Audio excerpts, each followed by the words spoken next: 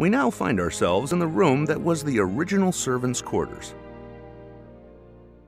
The Kelton family always had several live-in servants, in addition to several that would have come just for the day and then gone home in the evening. They likely were Irish, and they were paid a modest amount, unlike slaves. They would have worked in the kitchen, they would have cleaned, worked in the garden, and taken care of the family clothing.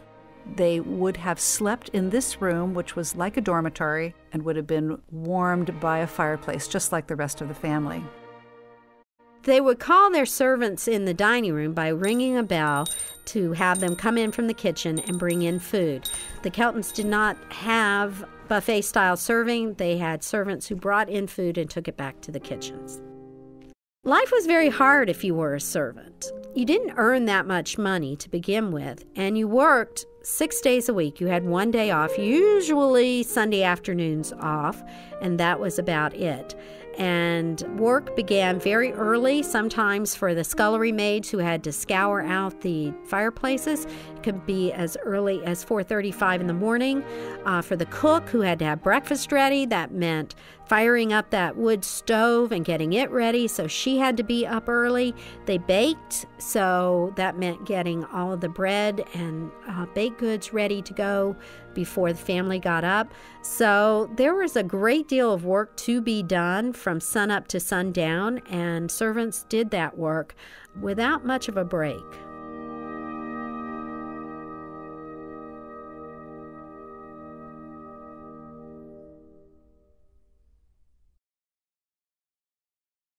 A number of images from renowned artist Edward Penfield are featured here.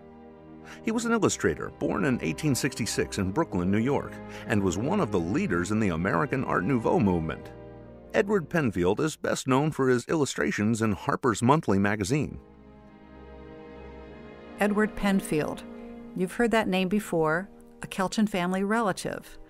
Edward was the art director of Harper's Magazine in New York City for about 10 or 15 years. He was also an artist who traveled and created books of sketches of his travels in Europe. These particular pieces of work are advertising art that were meant to be put in windows of shops. Harper's Magazine would have covers exactly like these, but much smaller, and these larger reproductions would be used to advertise the Harper's issue of that month that you could purchase inside. If you look at each one, you'll notice that they're folded, and that's because they would have arrived at the shopkeeper's place of business in a folded manner. That doesn't mean that they were treated improperly in later days. Grace Kelton, when she was studying art in New York, was there at the same time that Edward Penfield was the Harper's art director, and I think we can presume that they spent some time together.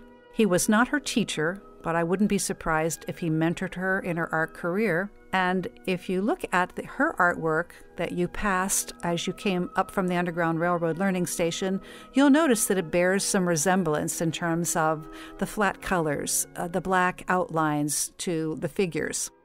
My favorites include one cover that shows the President of the United States. Do you see the picture of George Washington?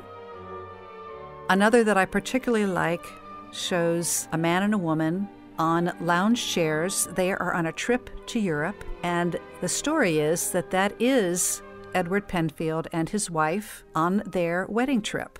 They actually went on their wedding trip with her father, who apparently paid for the honeymoon.